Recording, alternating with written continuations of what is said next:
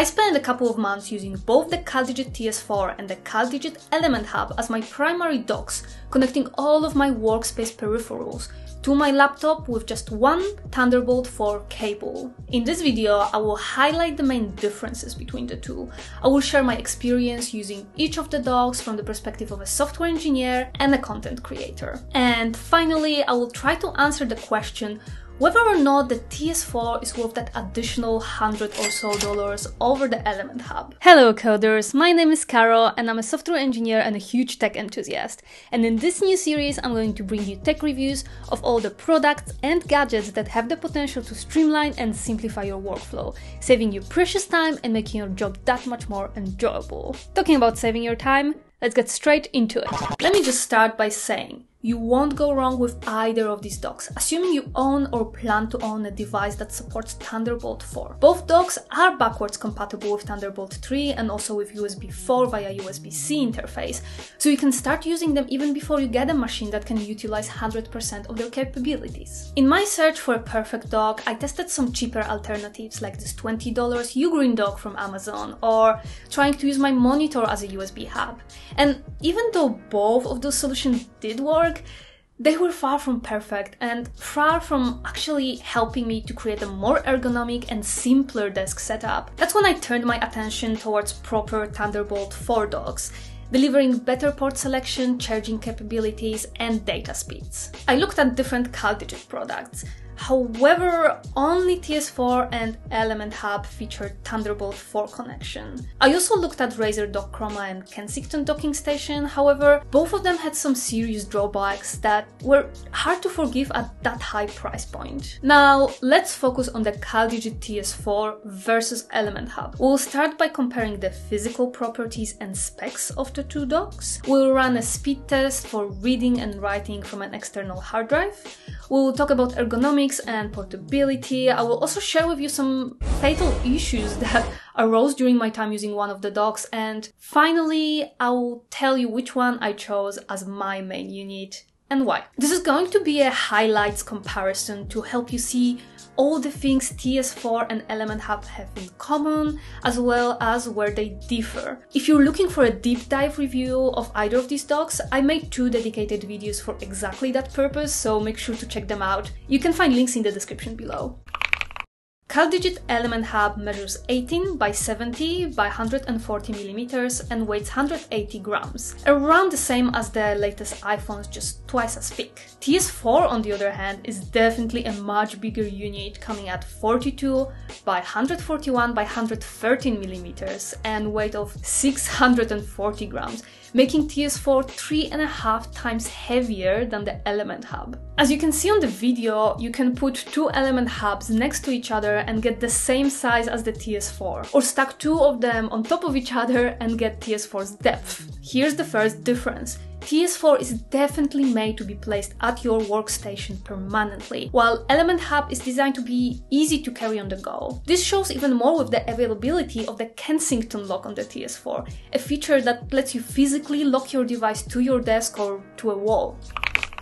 Let's go over all the ports available on both docks. TS4 features 18 ports, 10 more than the Element Hub. 3 of those ports are Thunderbolt 4 with 40 gigabits per second speeds. Element Hub has 1 more Thunderbolt 4 port. How come the cheaper unit has more of the good stuff? I think this is due to the fact that TS4 has to support many more ports while still relying on just one Thunderbolt 4 cable transferring data up to your laptop. So adding that one more super fast port wouldn't really help much in reality, as the host connection becomes a bottleneck.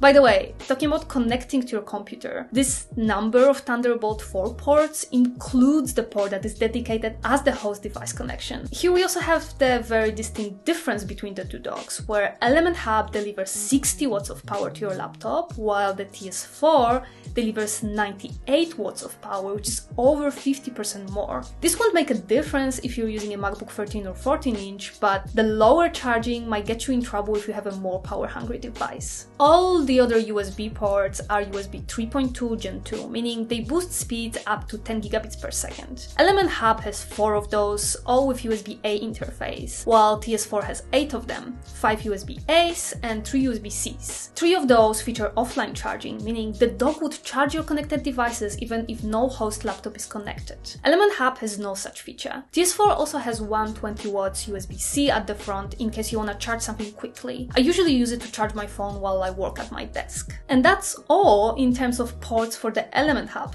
TS4, however, has another 7 ports. At the front, those are SD and micro SD card readers and a combo audio jack, which is pretty useful if you want to quickly connect your headset for a Zoom call or to monitor your audio levels, or if you just enjoy the great quality of sound that wired connection delivers. At the back of the dock, you can find a 2.5 gigabit Ethernet port for a wired internet connection, DisplayPort 1.4 for your monitor, and a dedicated audio input and a separate audio output, which I have permanently connected to my speakers. Let's now quickly look at other items you get alongside your main unit. The included Thunderbolt 4 cable is 80 cm long in both cases, but it's not actually the same exact model. The difference is just cosmetic though. And the power bricks. The difference is very subtle but nicely surprising.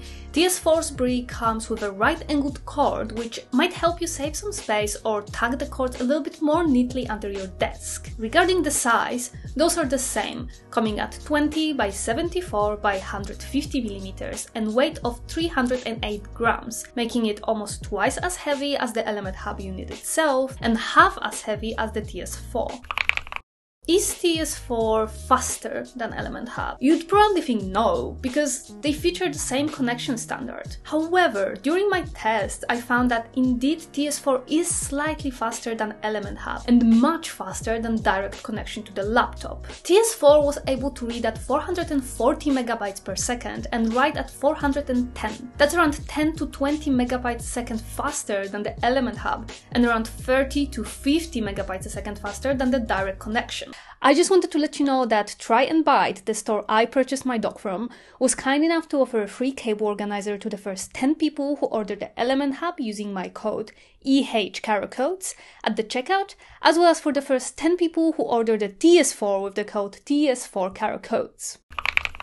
One of the units just failed on me after barely a month of using it. The data connections didn't work, even though the LED that is supposed to indicate that your dock is connected did light up, as well as power was being delivered to my host laptop. Any troubleshooting suggested on the official CalDigit website or by the store I purchased the dock from didn't work. That included using different computers, connecting different ports on the laptop, different power plugs, restarting the computer, rebooting the dock, testing with different cables and devices, and finally restarting NVRAM and SMC, but nothing helped. Eventually, I got my unit kindly replaced by the store at no additional cost.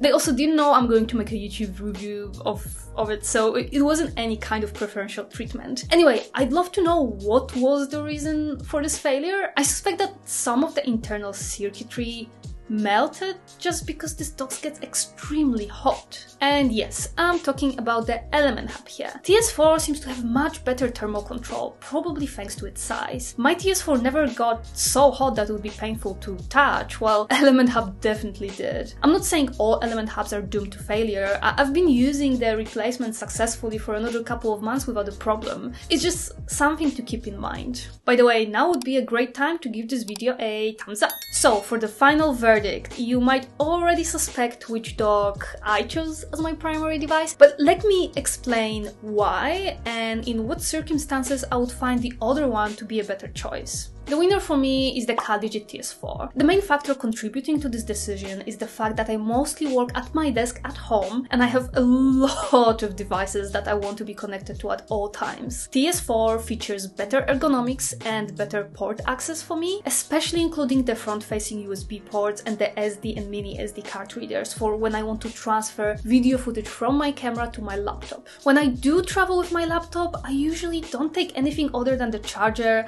my SSD, and maybe sometimes I debug mobile apps on the go, but you no longer need a cable to do that anyway. So the main advantage of the Element Hub doesn't really work for me. On top of that, TS4 delivers more power to your host device, which will be a great bonus when I upgrade my personal laptop to the 16-inch MacBook. Is there anyone for whom the Element Hub would be a better choice? In my opinion, if you need to connect a lot of peripherals while on the go, like if you're a traveling videographer or the content creator, or if you often deal with clients outside of your office, then it would definitely work better. Also remember, you can forget your laptop charger and just use the hub and its power supply to charge your device. The Element Hub is also cheaper, so if you don't need all the ports, go for the hub. If you're still not sure if the TS4 or the Element Hub is the right dock for you, check my deep dive reviews of both of these docks here.